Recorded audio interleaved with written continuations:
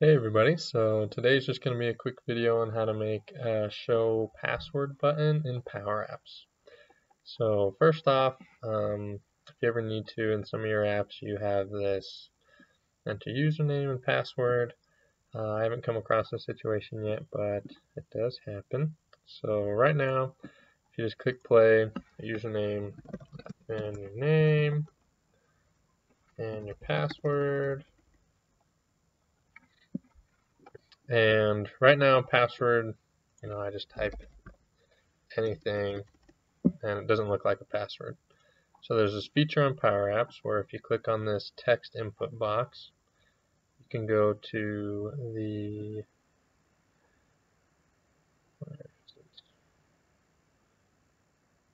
mode. Gosh, there it is, right in front of me. So we have single line, multi-line, which kind of wraps it around. It's going to keep going down on different lines. And then we have password. So if you look at password, start typing, it's going to put up the little black dots. So something that I've seen in other apps is there's always, when you start typing something, there's this button that you can click and it'll show you what your password is. So we're going to kind of replicate that today. So I'm going to type in there password. And like I said, this will be a quick, easy video, so it shouldn't take too long.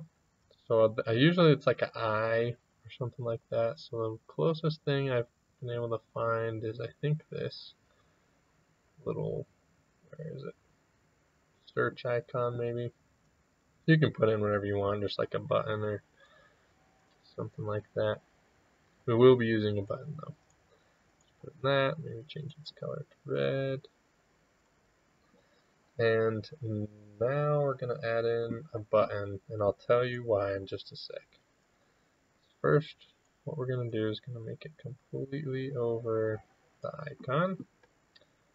We're not going to have it say anything.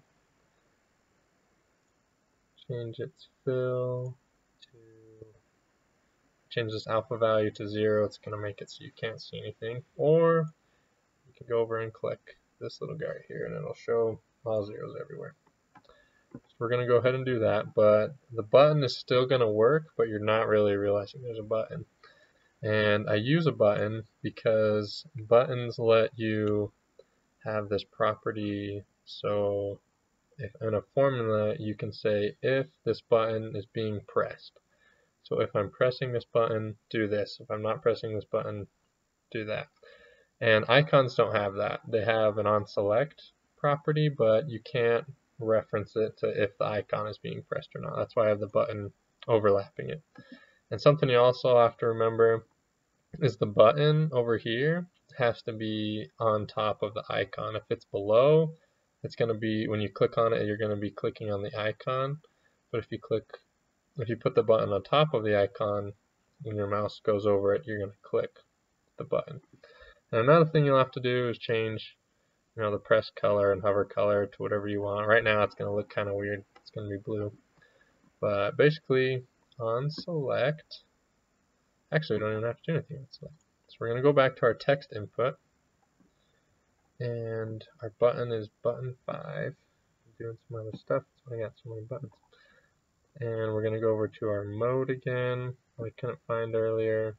I'm going to click it right here, bring up this. So I'm going to do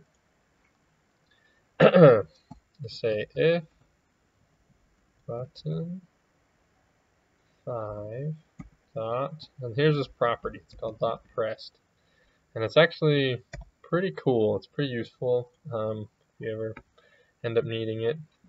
And this is the only time I could think of you needing it, but you could put it in other things besides this password idea. This is kind of the closest, the most relevant thing I could think of, but you can do this with other things too. Maybe you want to show something for a second when you're clicking on something or not show it.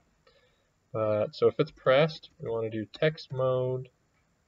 Set the text mode to single line. And if it's not pressed, we want it to be password.